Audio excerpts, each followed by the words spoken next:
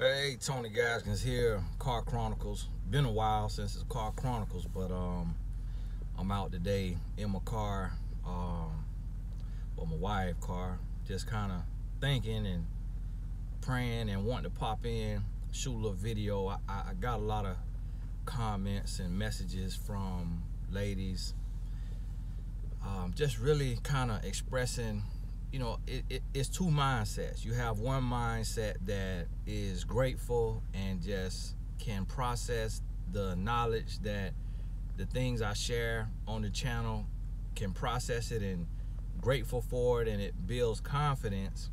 Then you have the other mindset that it dampens their spirit and they feel stressed and worried and like they've lost all hope and there's no hope for love and marriage. And so it just kind of goes to show you the difference in people and the minds, and how it's almost the difference between success and failure, the difference between abundance and scarcity.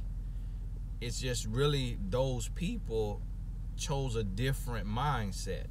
But you can have two people that look just alike and come from the same place and have the same shake at life, but get two totally different results in life.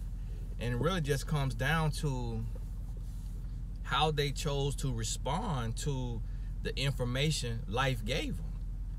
And so I want to tell you, when you understand about men or vice versa, don't let it change you in a negative way. I remember my dad used to always tell me, he'd say, look, what I tell you is for you. Don't go tell your friend that my daddy said you look like you steal and I need to watch you. It's like, don't go tell your friend that, because that information I gave you is for you. You act the same way with your friend, but now pay attention and watch him closely. And I remember my daddy told me that. And I remember one time one of my friends came over and we having a good time. We playing ball, we hanging out, everything great. And I ain't treat him no differently. I just treat him. He's from another state, from New Jersey. We in Florida. We hung out. He went in my room to change clothes. And when he came out the room, he had his shirt off and he had on his shorts. But up under his shorts, I saw some black shorts. And I saw the threading, the pattern on the shorts, and I was like, hey, those my N1 shorts? He was like, oh yeah, man, I had put those on, man, I had those on, forgot to take them off. And then we went to a game one time weeks later, and one of my other homeboys from our school had an N1 hat on. I was like, hey, where you get that hat from? He was like, oh, I got that from Larry. I was like, hey, that's my hat. The boy had then came to my house, hung out with me, went in my room, stole my shorts, stole my hats, because I had a lot of stuff. My parents, they took good care of me. My daddy made sure I had whatever I wanted, whatever I needed. And we weren't rich or nothing, but my parents sacrificed for me. And I had a lot of stuff, and I had more stuff than I would realize that it was gone. And I say, man, ain't that a lesson? To where you gotta watch people and you got to know and understand human nature. And that's why I share what I share. And I teach what I teach. It's not to say that there's no hope for love. There's no hope for a happy relationship. There's no hope for a man to be faithful, because I'm living proof of it. That a man can be faithful. That a marriage can be completely 100% happy. I'm living proof of that. But what I'm saying is, there's going to be a separation between the real and the fake. There's going to be a separation between those walking by faith and those walking by fear. You got to have faith over fear. And you got to understand that.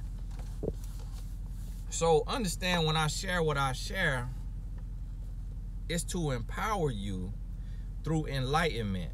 So now when you are enlightened, you can take that, be confident that when you go into the dating world and you sitting there and you on a date and you getting to know this person, now you know the red flags.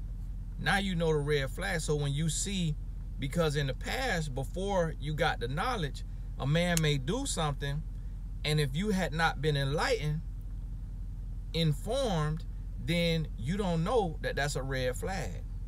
But after being informed, now you're like, oh, that's what that means when he says he gonna call me at 9 and I don't hear from him until the next day when he's at work. And he's done this 3 or 4 times. So he ain't just falling asleep all the time. I've been giving him too much credit. That's what that means when he yelling at me, cursing at me. He testing me to see how much he can get away with. You ain't just angry.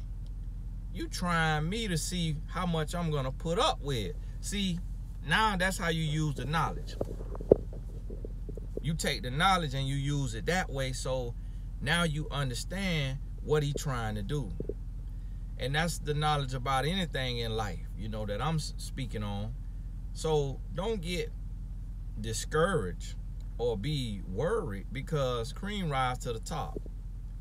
So what that means is, if it's any getting to be got, you're going to be the one to get it because you got the knowledge. Just like in anything in life, whoever knows the most about a situation that you enter, that's who gonna survive. That's who gonna win. The Bible say, my people perish because of a lack of knowledge. See, what you don't know can hurt you, but you got to hear it in a different way. And that's what a lot of people don't understand is, when you get this knowledge, now you know, now you are informed. So when you see something that don't line up, now you know how to, instead of react to it, you can respond to it, because you already saw it in your mind before it happened. See, a reaction is negative. A response is positive. And that's what you got to realize, that that is what knowledge does for you. It gives you the opportunity to respond to the situations that you're confronted with in life. Instead of you being fearful, fearing the unknown, being caught off guard, being scared even more, and then you're in a place to where over and over and over you the victim instead of the victor. Instead of winning the situation, instead of being able to walk away with your pride, with your dignity, with your self-respect, your self-love still intact, you find yourself stuck and settling. And when you settle, you start to sink. And that's what you got to understand about this here. So, hey, you know, like my daddy used to tell me, don't get mad, scratch your booty and get glad. You got to take and use it. And listen to me. You can't ever argue with somebody about their truth. I don't argue with nobody about their truth. Oh, okay, that's what you believe? Okay, go right ahead. Go right ahead. That's the same way you got to treat me. Because you can't change the way I think about my life as a man dealing with women. Coming from being a player, you're not going to be able to convince me about men, because I've been a man all my life. I've been around men behind the scenes in the trenches all my life. So a woman never going to be able to convince me and tell me, oh, this is how men really are. Tony, that is not true about men. The way men really are, I'm like, okay, when the last time you had one of these swinging between your legs? Okay, when the last time you was in a locker room with 95 football players? Okay, when the last time you was in a locker room with a basketball team. Okay, when the last time you was in the barbershop getting your fade full of men?